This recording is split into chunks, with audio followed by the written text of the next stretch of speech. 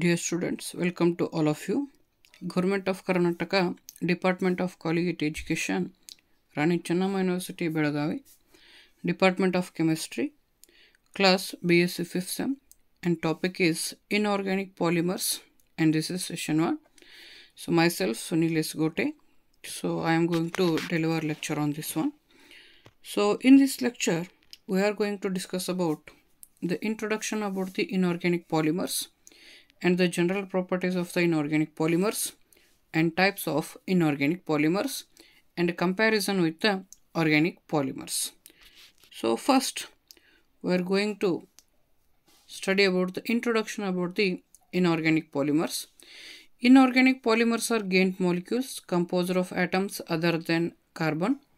These atoms are linked together mainly by the covalent bonds.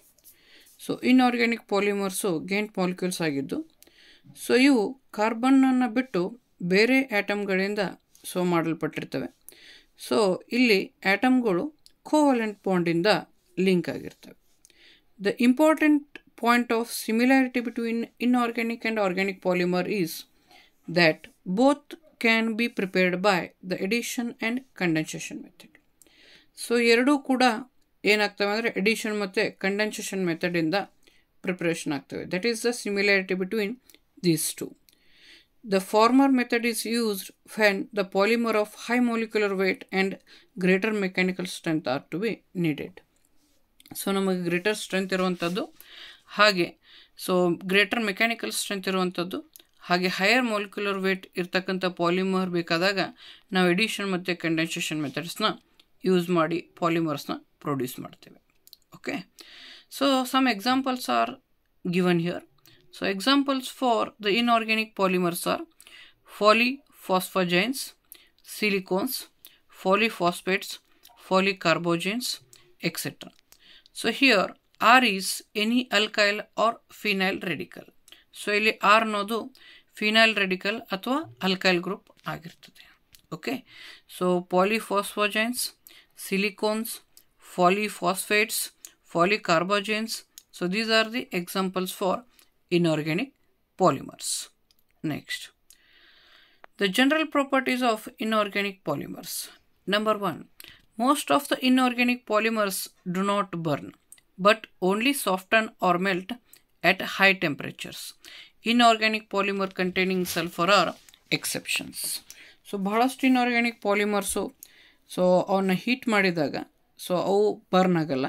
ಅವೇನಾಗ್ತವೆ ಅಂದರೆ soft ಆಗ್ತವೆ ಅಥವಾ melt ಆಗ್ತವೆ even at higher temperature. But organic polymers, some of the organic polymers, they burn and they are going to break, right? So here inorganic polymers, they do not burn, they soften or melt at higher temperatures. But the inorganic polymers containing sulfur, they are the exceptional cases. So they are undergoing burning, right? So that's why they are exceptional cases. Inorganic polymers are strong, harder and brittle than the organic polymers. So inorganic polymers, they are harder, brittle and stronger than organic polymers. Then next, due to stiffness and shortness of chain segment of cross-link polymer, insertion of solvent molecules doesn't take place and are less elastic than organic polymers. So ಇಲ್ಲಿ chain cross linked polymer chain stiff ಆಗಿರೋದ್ರಿಂದ short ಆಗಿರೋದ್ರಿಂದ so here we are not going to insert the solvent molecules. Solvent molecules doesn't inserted here. So ಇಲ್ಲಿ solvent ಮಾಲಿಕ್ಯೂಲ್ಸ್ನ insert ಮಾಡೋಕ್ಕೆ ಆಗಲ್ಲ. So that's why they are less elastic then the organic polymers. They are mostly pure ಎಮಾರ್ಫಸ್ R pure crystalline in nature. So ಇವು pure ಎಮಾರ್ಫಸ್ ಆಗಿರ್ತವೆ ಅಥವಾ pure crystalline ಆಗಿರ್ತವೆ. But ಇಲ್ಲಿ mixed ಇರಲ್ಲ. So pure ಕ್ರಿಸ್ಟಲೈನರ್ ಆಗಿರಬೇಕು ಅಥವಾ ಪ್ಯೂರ್ ಎಮಾರ್ಫಸ್ ಆದರೂ ಆಗಿರ್ಬೋದು. Next, the most of the inorganic polymers have polar unit, so they dissolve in polar solvent.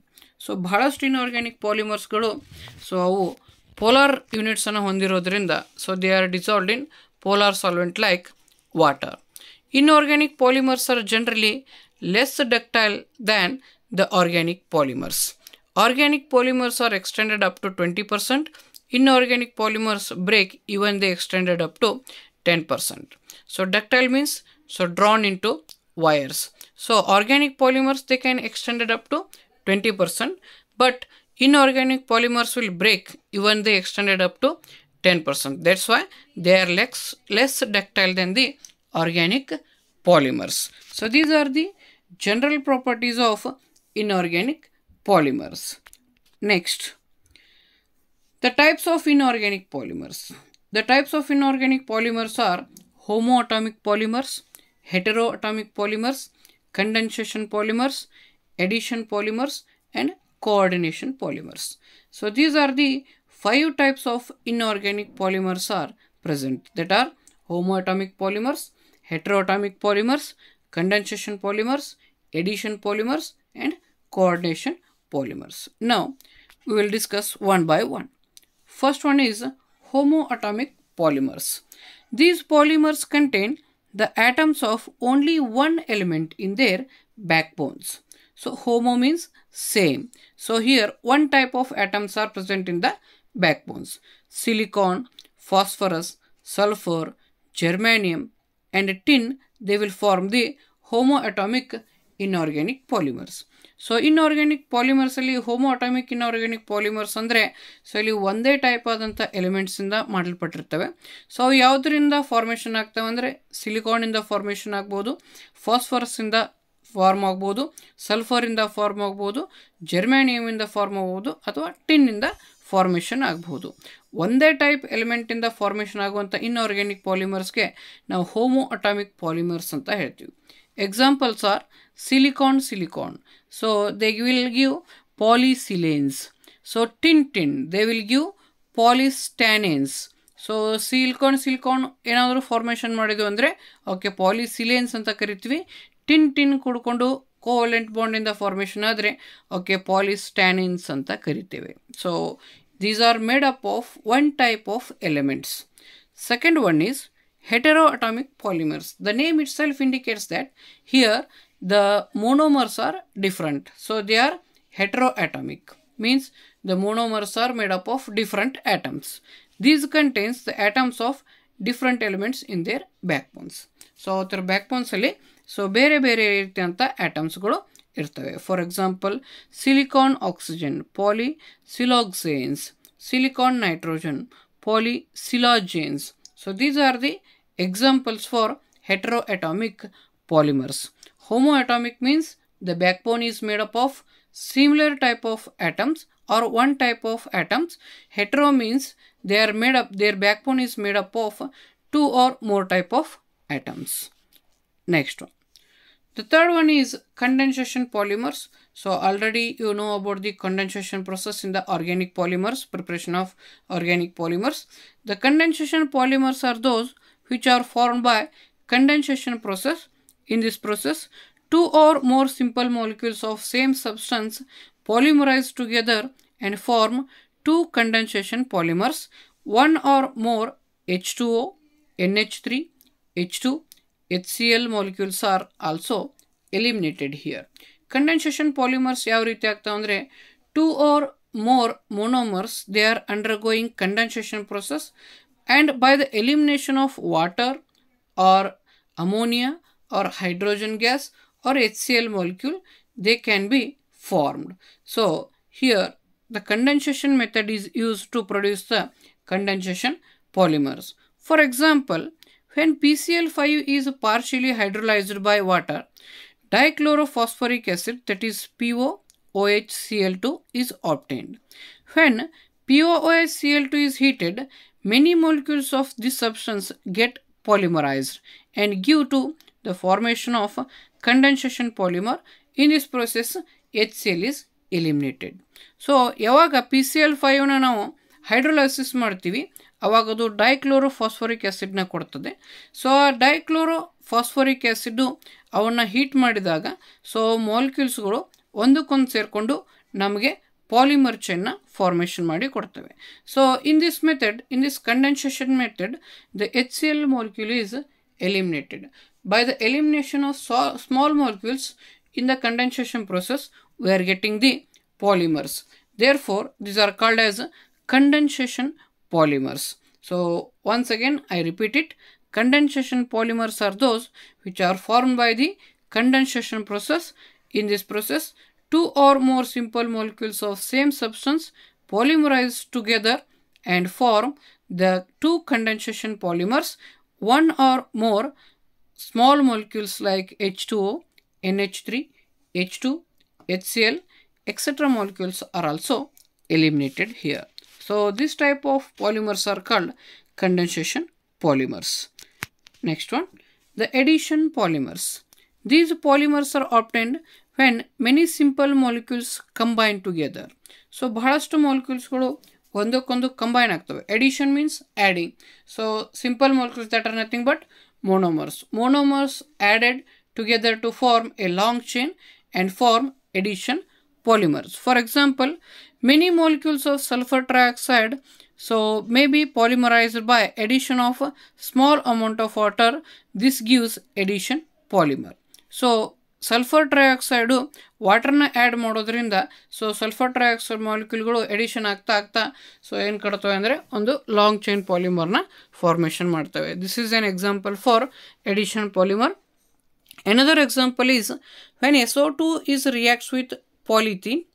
So polythene, it is not polythene, propylene. So when SO2 is reacts with propylene in presence of benzoyl peroxide, an addition polymer is obtained. So in presence of benzoyl peroxide, SO2 is added to propylene. So it gives a long chain polymer. So it is done by addition, right? That's why it is called as addition polymers. Next, the coordination polymers. The last one is coordination polymers. These are formed by the addition of saturated molecules to each other or by combining a ligand with metal atom. These polymers contain chelated metal atoms or ions. So here we are having chelates. Chelates are nothing but the ring-like structures. Okay, so that will make the coordination polymers. Once again I repeat it, these are formed by the addition of saturated molecules to each other or by combining a ligand with a metal ion. These polymers contain chelated metal atoms or ions. Chelated metal atoms or ions, right? The chelated means the ring-like structure. They will form ring-like structure. Example, polymeric cyanides of gold 1 and silver 1. So here we are using M. So M stands for Au or Ag. Au means gold, Ag means silver. So these are the types of the inorganic polymers: homo-atomic, heteroatomic, then condensation polymers, addition polymers, and coordination polymers. Next is the comparison with the organic polymers.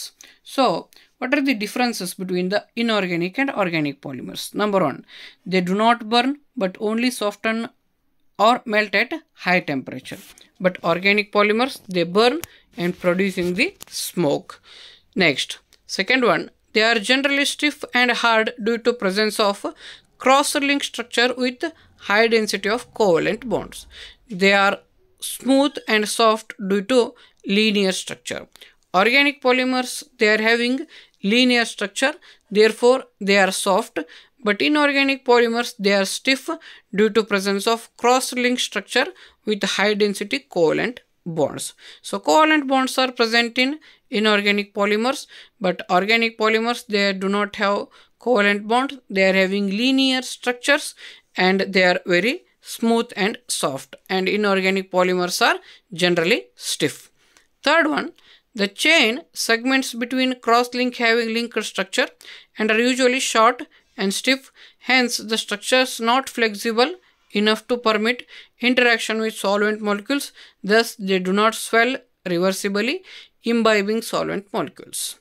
But in the case of organic polymers, the chain segments between cross-link, it is generally long. The structure is flexible. Thus, they swell, imbibing solvent molecules. So, inorganic polymers ಅಲ್ಲಿ segment cross link ಸ್ಟ್ರಕ್ಚರಲ್ಲಿ segment short ಆಗಿರೋದ್ರಿಂದ so ಇಲ್ಲಿ ನಾವು solvent ಮಾಲಿಕ್ಯೂಲ್ಸನ್ನು introduce ಮಾಡೋಕ್ಕಾಗಲ್ಲ. But organic ಪಾಲಿಮರ್ಸ್ನಲ್ಲಿ ಏನು ಮಾಡ್ಬೋದು ಅಂದರೆ so ಅದು generally long ಇರೋದ್ರಿಂದ ಸೊ ಅದು ಫ್ಲೆಕ್ಸಿಬಲ್ ಇರೋದ್ರಿಂದ ಅಲ್ಲಿ ಸಾಲ್ವೆಂಟ್ ಮಾಲಿಕ್ಯೂಲ್ಸನ್ನು ನಾವು ಇನ್ಸರ್ಟ್ ಮಾಡ್ಬೋದು. Right, so this is the difference between the organic and inorganic polymers. The other differences are the inorganic polymers, they are made up of highly polar units and they dissolve in polar solvent. They interact with the solvent. So solvent ಜೊತೆ ಏನು ಮಾಡ್ತವೆ ಅಂದರೆ interact ಮಾಡಿ so polar ಸಾಲ್ವೆಂಟ್ನಲ್ಲಿ ಮಾತ್ರ dissolve ಆಗ್ತವೆ. Generally the organic polymers they are made up of non polar units and they dissolve in non-polar solvents without interacting with the solvent. So solvent ಜೊತೆ interact ಆಗದೇ so ಅದರಲ್ಲಿ dissolve ಆಗ್ತವೆ. For example benzene, carbon tetrachloride. So in that the organic solvents R dissolved. Next, the inorganic polymers, they are less ductile because they cannot extended more than 10%. So these are more ductile. Organic polymers are more ductile. So because they can extend it up to 20%.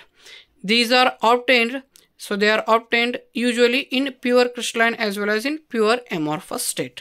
So inorganic polymers ನಮಗೆ crystalline ಮತ್ತು amorphous pure form ನಲ್ಲಿ ಸಿಗುತ್ತೆ. They have structures which are partially crystalline and partially amorphous. Organic polymers are partially crystalline and partially amorphous.